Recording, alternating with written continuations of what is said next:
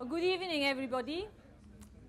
Welcome to ODI. I am Sara Pantoiano. I'm the head of the Humanitarian Policy Group here at ODI. I'm really delighted to welcome you to our second annual lecture. HPG started these traditions of the annual lectures last year. We had the inaugural lecture delivered by Yves Dacour, the Director General of the ICRC, who reflected on the changing humanitarian landscape, in particular on how the ICRC is adapting to providing assistance and protection to communities affected by conflict and violence in the changing landscape of humanitarian action. The focus of tonight's lecture is on the failure to respond, the challenges of today's humanitarian action in violent environments. We're really honored to have with us Jérôme Oberreit, the Secretary General of MSF, who will reflect on the challenges the MSF is facing in operating in violent environments. Jérôme will focus in particular on Syria, but will also touch on CAR, on Central African Republic. MSF has been very vocal in trying to highlight the situation in CAR, so Jérôme will touch on that. But the idea is to really stimulate debate about some of the challenges the NGOs in particular are facing in working in some of these environments today, and the type of compromises they're forced to make to be able to respond to the needs of communities on the ground. And I think Jérôme's lecture will help us also think a little bit about the wider challenges of facing the humanitarian system today. Syria in particular, I think, really strikes me as being a defining moment for us. And I think the failure to respond in Syria is really becoming the defining issue of this generation of humanitarian action. And Jérôme, you'll help us think a little bit about this. Before I give you the floor, I want to introduce you. Hang on. Jérôme is the Secretary General of MSF, but I want to tell you a little bit about Jérôme and why he's well placed to help us navigate through the complexity of these issues. Jérôme has been with the MSF since 1994. He's worked in a variety of environments, Kenya, Somalia, Sierra Leone, occupied Palestinian territories, until he went back to the operational center of MSF in 2001 and became the Director of Operations in 2006. And then in 2012 took up the position of Secretary General, which means that he directs the office of MSF International. Before I give you the floor, just to remind you that the hashtag, for those who are on Twitter, of tonight is HPG Lecture. Jérôme will talk for about half an hour, and then we will take questions from the audience, as well as the live audience, which is very numerous tonight. So we'll be taking questions both through Twitter and through the live chat. Jérôme, we're really delighted to have you with us tonight. Thank you very much. Thank you very much, Sarah. Thank you very much, Sarah, and good evening. And I really want to thank ODI's Humanitarian Policy Group for the opportunity to speak here tonight. HPG and the Humanitarian Practical Network tackles topics of direct interest, obviously, to us at MSF. And the work that comes out of ODI is certainly appreciated in terms of the quality, but also we strongly appreciate these kind of events where we can share and discuss. It's the first time for me, but I'm sure I will also appreciate this evening with you tonight.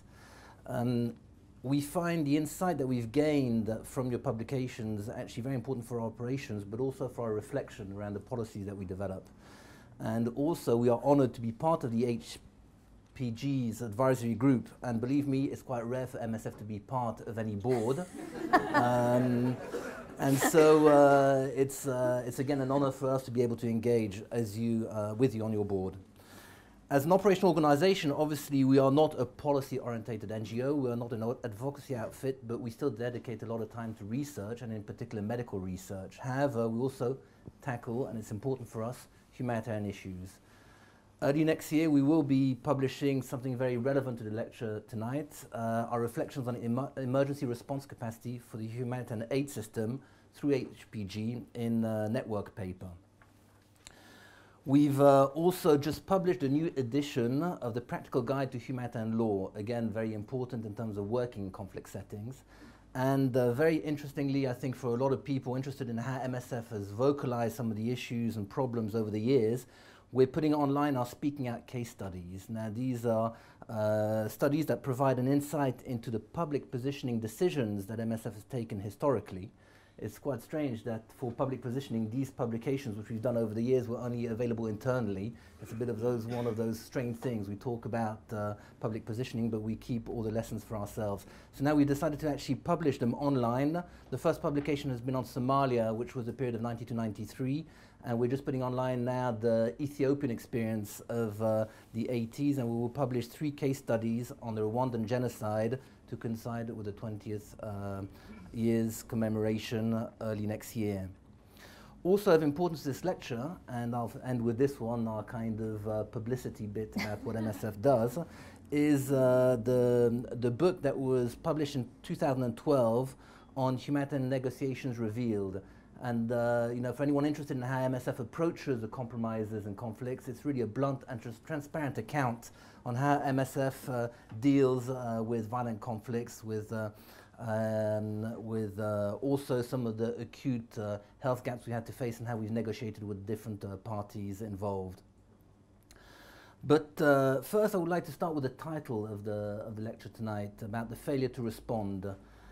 Failure is an important and a striking word, and when discussing failures we need to be clear in terms of who this failure should be allocated to. As NGOs we cannot compensate for the gross failures in the global politics. States have responsibilities to protect and provide, not NGOs. If as humanitarians we are responding to a given crisis, it is already due to a failure for whatever reasons, capacity, unwillingness to provide, active aggressions by those that have a direct responsibility, first and foremost governments, but also those that control given territories or populations. As NGOs, while we may feel that we are failing individually in our task to respond, these are not political failures that can be measured against conventions or defined mandates. These failures are what presents us with the monumental tasks and challenges we face in countries like Syria and the Central African Republic. These challenges are clearly in our realm. How they have evolved and made us evolve in our response. Linked to those challenges are the dilemmas of compromises that we're each constantly making individually when trying to deal with a given situation. I want to highlight, therefore, both the failures of those that have direct responsibility, but also identify the challenges and compromise we as MSF are making in front of these failures. Clearly, 2013 has been a very challenging year for MSF. Unfortunately, I think I said this in 2012 and probably 2011 as well. But this year really has been challenging. We all know that medical humanitarian action is limited by external constraints. We also know that they are limited by political environment linked to access, security, but also environmental constraints. But they become harder to accept when they are met head-on by a complete gap between the needs and the ability to respond in crises of exceptional proportion. The dilemmas faced in trying to deliver assistance to people in extreme need in a meaningful way have been particularly acute in a number of settings in 2013. And it's been one of those years for us where we seem to have encountered our limits and at times struggled to maintain and adapt to some key contexts. It is, however, important to note that challenges and failures to respond not only happen in violent settings. As a medical organization, we are also very concerned about the constant setback we see in the gains made over the past years in diseases such as HIV and TB. Bending the curve of the HIV epidemic is within our reach. The demonstration of the past 10 years has shown how HIV can be treated as a chronic disease, but also contained as an epidemic. This is all fantastic news. Yet the fight to ensure resources are mobilized and funding sustained remains far from over. Lives are lost every day due to this lack of sustained commitment by governments, both donor and governments facing the brunt of the epidemic. The full catastrophe of TB, and in particular multi-resistant TB and extreme resistant TB, is not recognized by policymakers across the world, and mobilization far too slow. Treatment regimens are cruelly ill-adapted, painful for patients, while far more effective molecules with fewer side effects are in the pipeline, but far too slow to being made available to those who need them most. There is good news for those of you sitting here today in this room. Should the UK face a high prevalence of MDR-TB or XDR-TB, you can be sure that the drugs will be rolled out tomorrow. It's the economics of medicine that remains a huge challenge. The failure to address the fatal imbalance between the wealthy and the less wealthy states takes its toll. But it is not the policymakers, it is the people who are sick and dying who pay the highest price. But back to the subject at hand today, which is the failure to respond in violent settings. This year, we have been forced to take the painful decision to close all our programs in Somalia. In view of the large operational presence we had, the needs in Somalia and the gap left behind, this decision was and remains extremely hard to swallow and digest for us.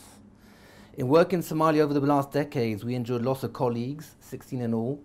We endured multiple kidnappings, the most recent lasting 21 painful months. In the end, what pushed us to make this decision is an environment of complete tolerance, even support, the total disregard of both what we provide, what we are, and of our personnel. This total disregard by leaders and authorities on all levels is what led to the failure in our negotiations for the needed operational space.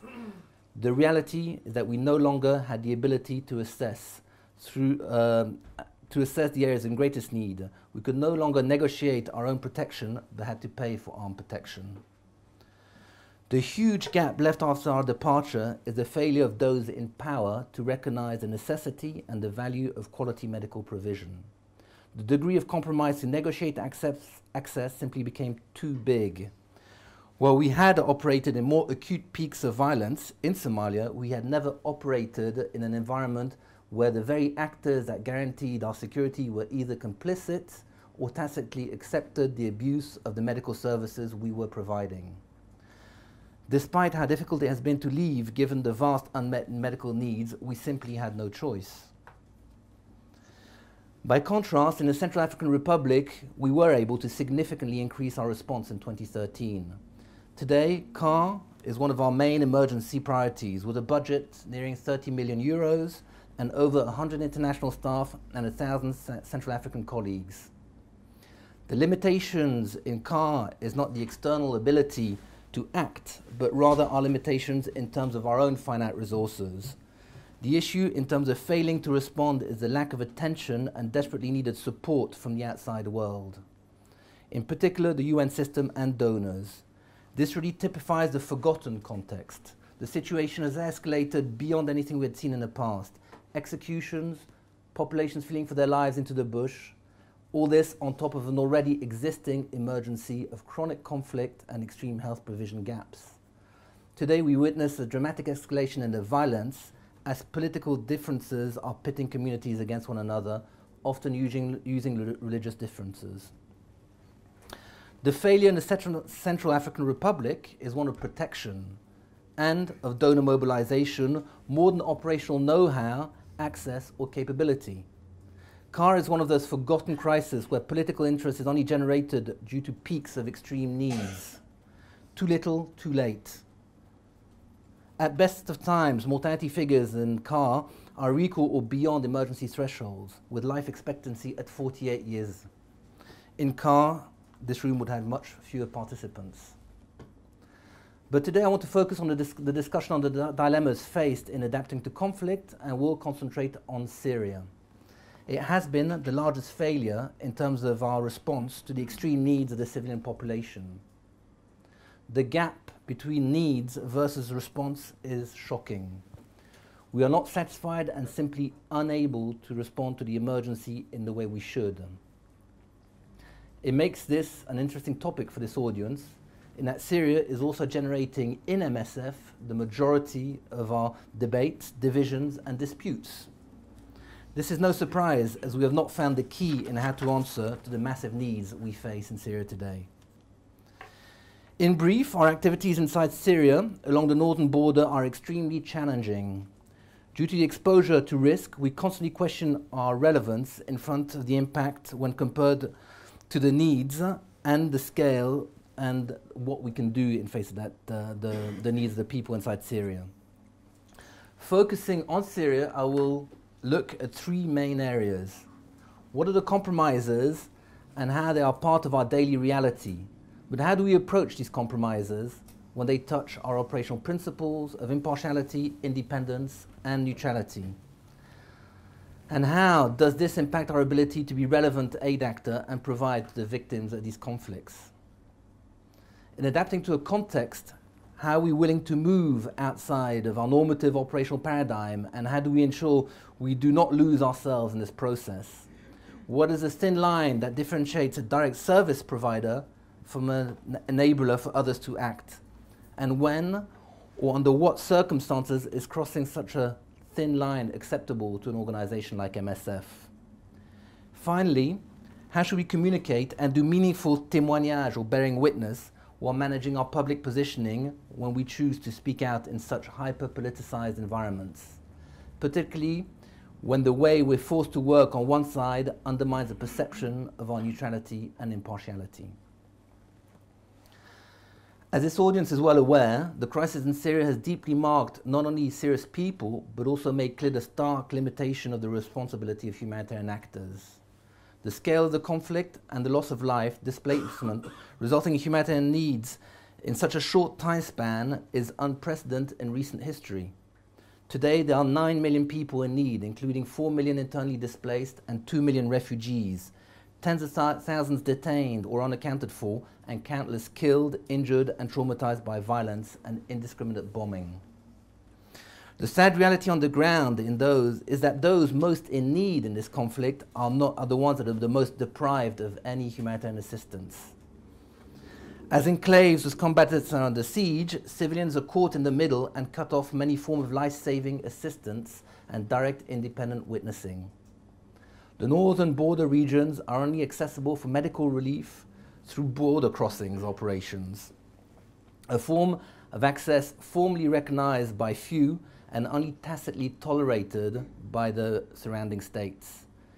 Civilians are trapped, terrified, under fire, and constant bombardment, for the most part totally deprived of their basic right to medical care.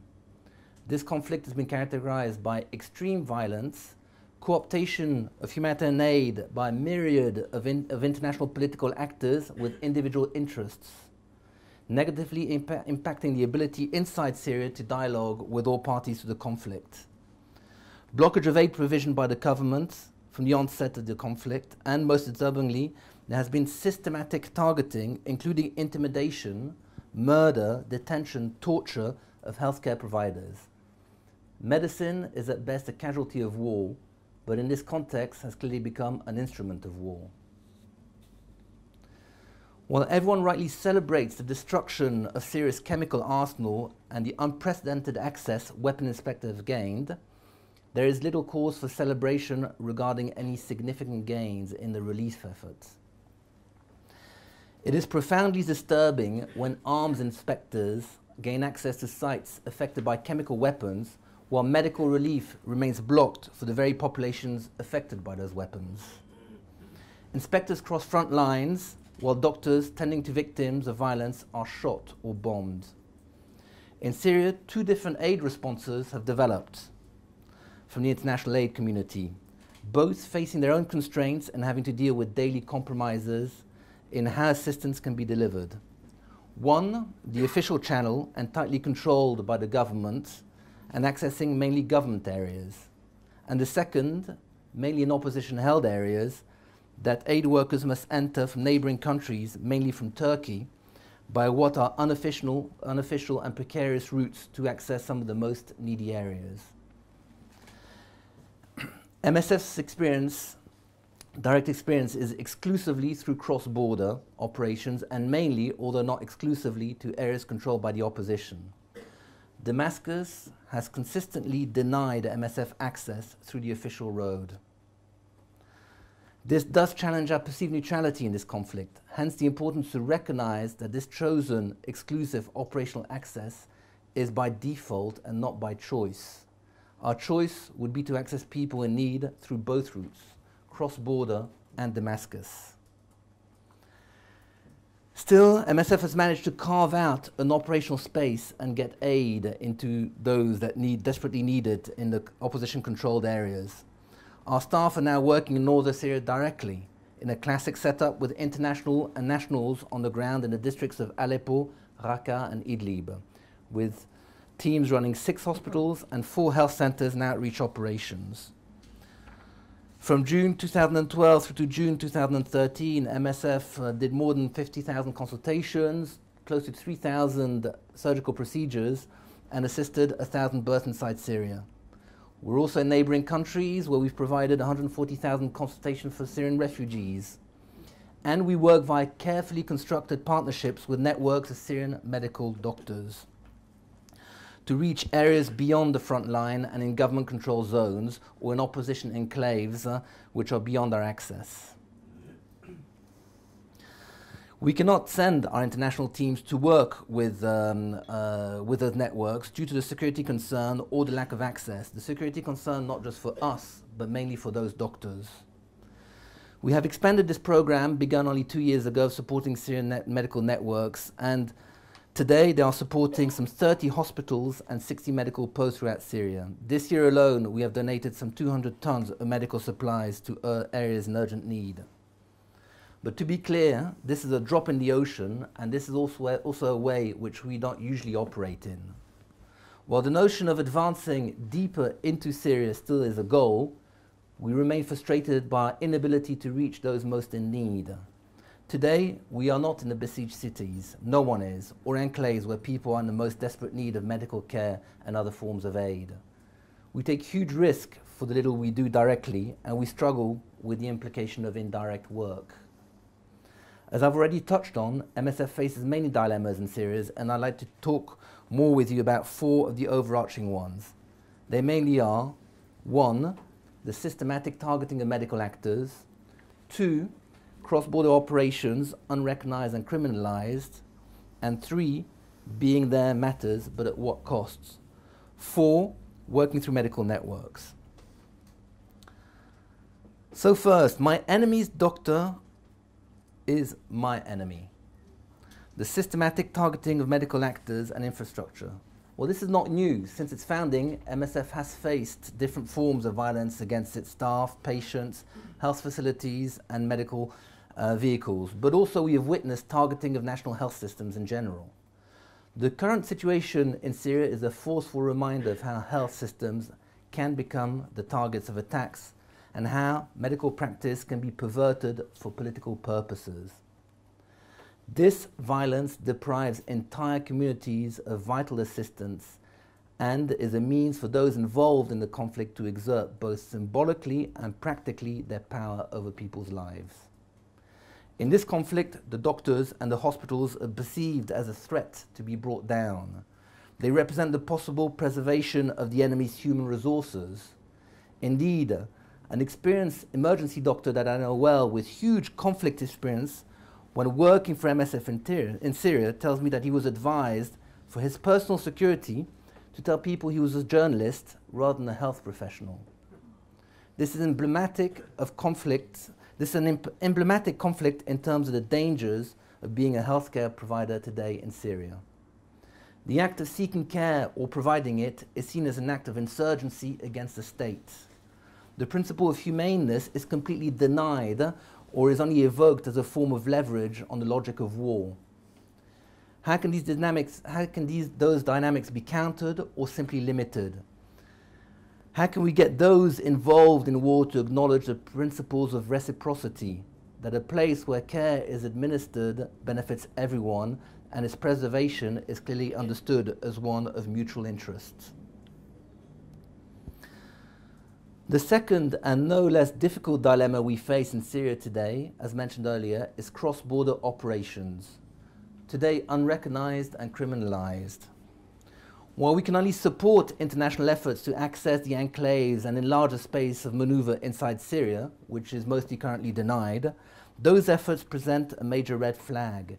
They ignore the issue of cross-border and do not intend to challenge Damascus' hard line concerning the distribution of relief into opposition-controlled areas from Turkey. While the government is being portrayed as making progress in implementing the October presidential statement, the UN obstacles to the main obstacle to delivery of aid in opposition-controlled area is still portrayed as the opposition itself. But it is certainly not our experience. Our main obstacle is the lack of active support and facilitation to cross-border operations by international institutions, and this is clearly our number one constraint today in how to operate in northern Syria. The reinforcement of the aid effort through Turkey needs to be urgently developed in parallel to the lifting of government blockades on the enclaves. Discussion with Damascus to gain authorization to work in government-held areas has been painfully slow and full of mixed messages. Effectively, our cross-border operations are clearly seen as a violation of the government's sovereignty over its own territory. It is safe to assume that our cross-border operations and public communication about atrocities committed in war are perhaps not entirely appreciated by the government in Damascus. We will continue to negotiate with the government, or try to, in order to access victims of this conflict via Damascus. And if access is granted, we'll face the dilemmas of those currently present in Damascus and need to measure when such tight control on our activities will be too limiting. In addition, the presence in Damascus will most certainly complicate our relationship with the opposition groups, a relationship requiring constant renegotiation to ensure we maintain the operational space we have carved over the past 2 years. Being on one side of the conflict is an uncomfortable position to be in, but the inability to provide to areas under government control should not be mistaken as having chosen a side. Both forms of access are extremely complex and difficult to operate in and leads to compromises. It is our role as humanitarian actors to recognize the difficulties and compromises and avoid a biased reading of the current reality for the sake of both the people we want to assist and those trying to assist them. I come to the third dilemma, being there, but at what cost? For MSF, being on the ground is the way we work. Independent international workers help maintain impartial decision-making and independence in our witnessing. They are outside the conflict, and as decision-makers idly shield their national employees from the consequences of making impartial decisions in highly politicized conflicts. As we're all well aware, in armed conflicts, the pressure is tremendous on all those involved in the aid effort. It is not only a question of treating patients that walk into the emergency room in an impartial way, it is also the ongoing definition and evolution of our programming that requires this impartiality. In addition, it is the proximity of our international staff to the reality of the people we seek to assist that drives us as an organization, pushes us to go the extra mile in the extreme situations we face, both in terms of providing aid and in terms of speaking out. In Syria, our classic programs seem like an island to us. As stated, we're unable to work in the besieged enclaves, where we would be of greatest value. With the shifting front lines and increasing splintering of radicalization of some groups, negotiating our operational space is increasingly complex. Kidnapping of journalists and aid workers are now a feature of the context in northern Syria, and this has meant increased security measures and fewer movements. Threats are common and cannot be taken lightly. And in one case, an MSF Syrian surgeon disappeared and was later found executed. It seems for resisting tendencies of local groups. Being there matters, but at what price? At the same time, there is an increased depiction of the chaotic, terrorist-ridden north that echoes the rhetoric of the global war on terror. Regardless of ideology of armed actors in conflict, working on the ground is a question of negotiation with all armed parties that control the area. No ideology is by nature more or less dangerous to our operations, provided they understand and come to respect the importance and value of impartial medical aid. This brings me to the fourth dilemma, the question of working through medical networks. Prior to our international staff working inside Syria, we began operations through networks of Syrian healthcare workers, with whom we built a strong relationship of trust. Our ambition was to develop direct cross-border programming, as it was clear that the traditional humanitarian aid actors and aid system would not be allowed entry via Damascus and across front lines to reach those we felt most in need.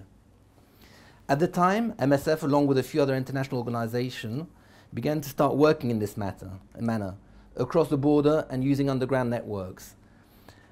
And this was clearly against the wishes of Damascus. It is worth noting that today this has changed and there are significant amount of material and technical support being offered via NGOs across the border. This operational choice of indirect working was in large part due to the concerns of the safety of the Syrian doctors working on the front line through these networks. Internationals would render their networks of healthcare more visible, hence more vulnerable. Invisibility was and still is their best form of protection.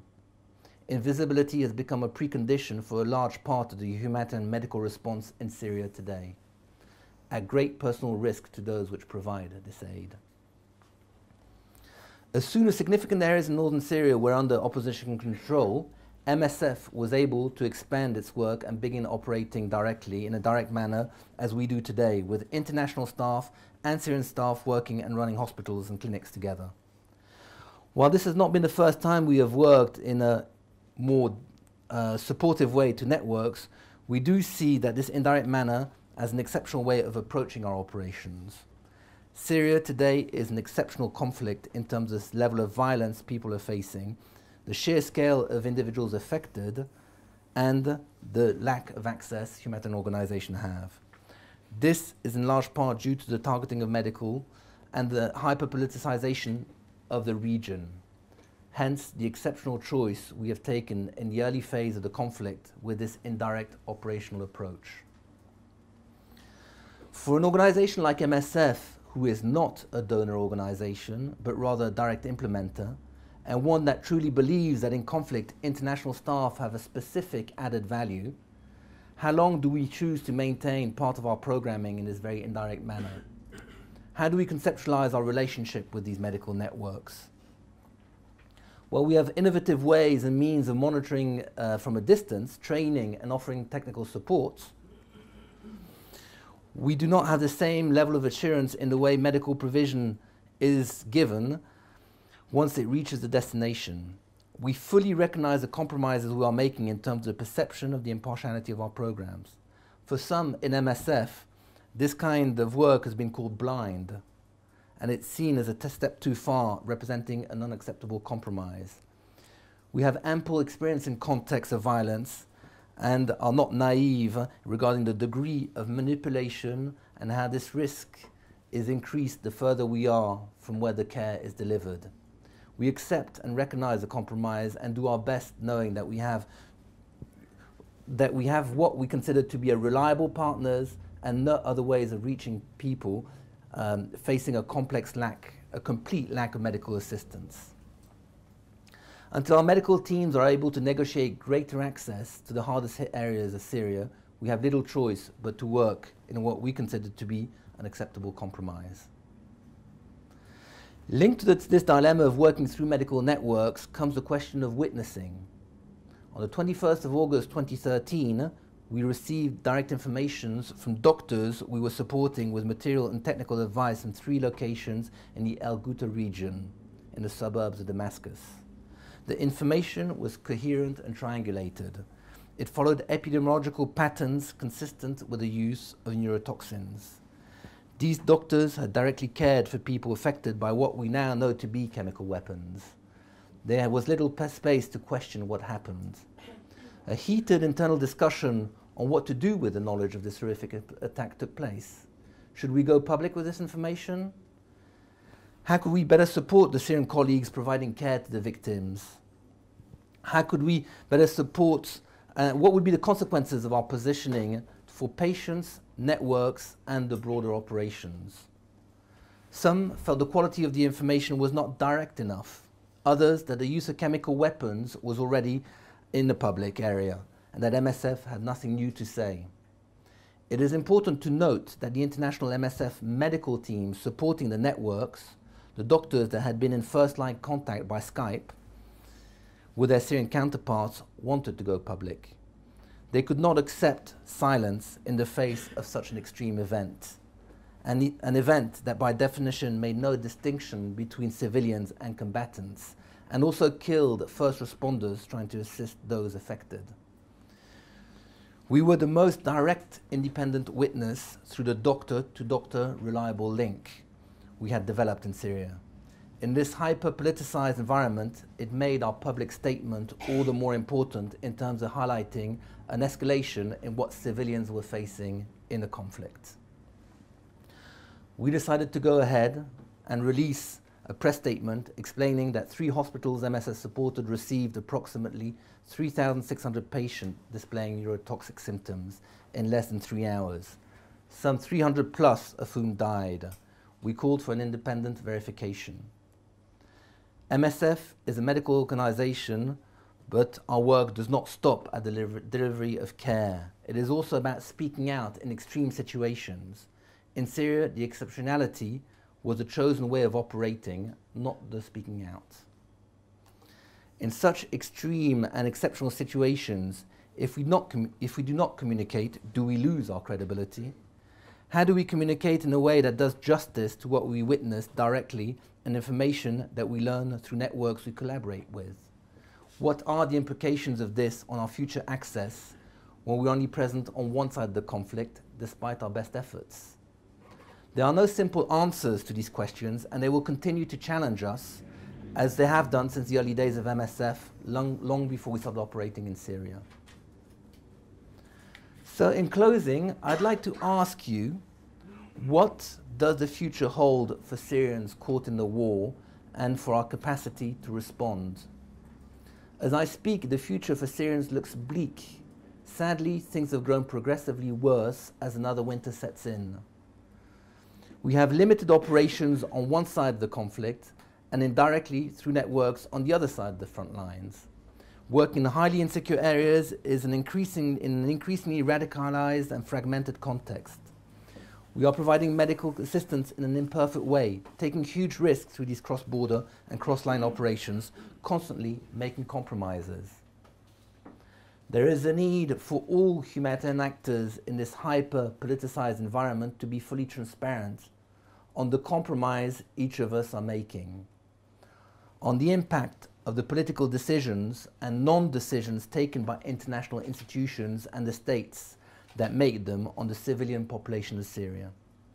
As humanitarians, we cannot accept that civilians are the collateral damage of a political process that disregards the urgent need of an unimpeded, massive medical relief effort from Damascus on the one hand, and does not accept or recognize the urgent need to develop cross-border operations on the other. For those involved in humanitarian work, Syria will be remembered for 2 things: the failure of politics to enable a meaningful response to the massive needs of people inside the country, and the failure to protect the medical mission, the targeting of life-saving medical action. The purpose of the discussion that we will have now is really to question the failures in the response, how we have failed to provide assistance to the civilian population in Syria, and how people will continue to endure extreme violence and see no end unless there is a change in how we can access them. Thank you. Thank you so much, Jérôme.